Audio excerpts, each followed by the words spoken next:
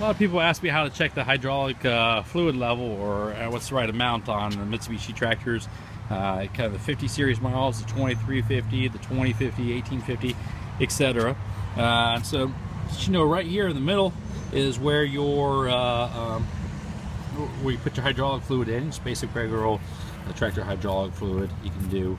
That just goes right in there. You'll see that most of them don't have a dipstick, and they don't even really have space or anything for it, and that's why they don't have a dipstick on here. So what you're going to do is, sometimes they're on the left side, sometimes they're on the right side, depending upon the model and everything like that. But you've got this bolt right here. Open it on up, and you put the hydraulic fluid up in here, and then it's going to come up. It's going to come up to this level.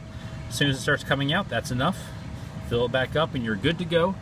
You don't want to have too much in there. That's a definite, because it's going to just put too much hydraulic pressure in there and blow some lines, along with a myriad of other problems that can happen. Too little, and then you don't have enough power on your 3-point. It's not going to raise lower, or like on this tractor, if you have power steering on it, then the power steering is not going to quite work, and you're going to have issues there as well too that can create problems. So, but simple enough, just right there in the middle.